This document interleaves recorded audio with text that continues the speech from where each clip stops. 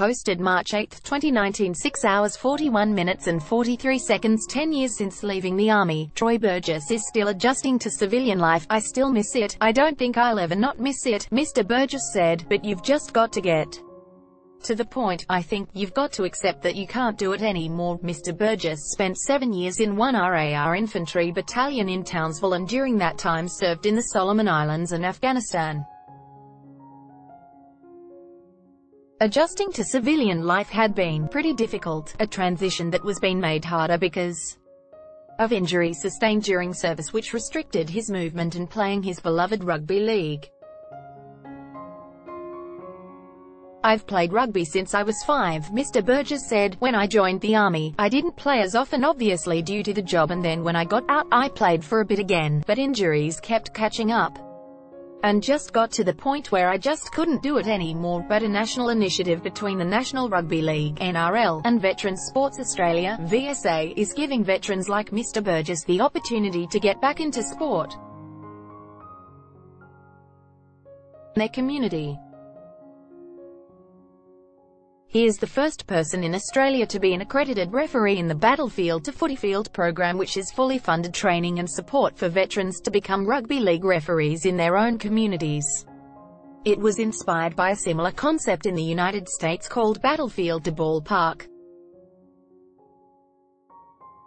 Mr. Burgess said it was pure luck that he came across the program and he was excited at the thought of the mateship and once again being part of a team. "I haven't been able to play footy for a few years due to injuries, but it's another way to be involved in the sport without having to actually play," he said. "I used to go down to the club that I played at and just help out whenever I could in setting up for the games for the weekend, but it obviously wasn't the same as being out on the fields, so hopefully this will fill that gap a bit." Combating isolation veteran Jeff Sentence, from Woodford north of Brisbane, left the army in 1994 after 16 years. He said many veterans found the transition from the team environment in the Defence Force to civilian life quite isolating. He believed the program would make a huge difference by getting the vets out of their houses, their lounge rooms and maybe even their bedrooms, and onto the footy field, back into community and feeling worthwhile. "If we can get them back in a team environment, even if it's refereeing, it's still a team environment. Because they're around other referees, they're around a social club. I'm hoping it could change perspective and help them move a little bit forward." Mr. Sentence's physical injuries do not allow him to run on a footy field, but the NRL gave him accreditation and utilize him as an ambassador for the program. Steve Clark, a former NRL referee and the organization's development programs lead, instigated the program in Australia. He said irrespective of Mr. Sentence's physical capacity, he had skills which could not be ignored. "It's another aspect of this program where we want to give the military return servicemen and women the opportunity to be in our game and not necessarily running on the field, but in Jeff's case, be someone who sits in the grandstand coaching and mentoring and meeting younger people within in our game," Mr. Clark said. He said the skills service personnel have often paralleled what was required for officiating, displaying authority, making decisions, thinking quickly on their feet and being challenged.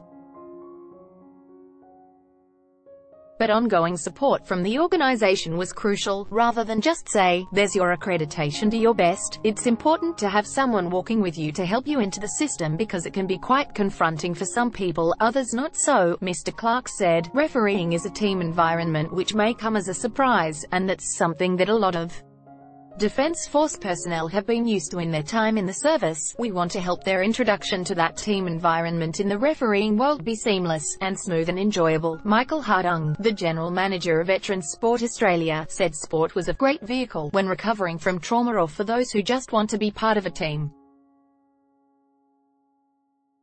He said there was scope for the model to extend to other sporting codes. "Hopefully we'll see right across the other sporting codes opportunities to referee or coach, to participate as a competitor or just a social sporting activity. It really doesn't matter the activity, but providing these opportunities to veterans, whatever they might be, can really make a significant difference." Okay to not be OK. After completing training on the Sunshine Coast recently, Mr. Burgess put his newfound skills into action this week for the first time when he was touch judge for a Defence Force round round-robin tournament in Sydney. It was a bit nerve-wracking before the games, but once you got onto the field and into it, it was good. Mr. Burgess said, "It's better than what I thought it would be. Or all the blokes you deal with are down-to-earth good blokes. I feel a lot more confident in my ability. I'll be telling some mates about it, the program, because I know that they'd be keen. They're pretty fanatical about rugby league." Mr. Sentence, who was in Sydney to see Mr. Burgess's debut, said he would be spreading the word to veteran support groups including Mates for Mates, Young Diggers, Young Veterans and Soldier On. "It's a big thing for a veteran or an ex-veteran to say that they've got an issue. It's a big shame thing sometimes,"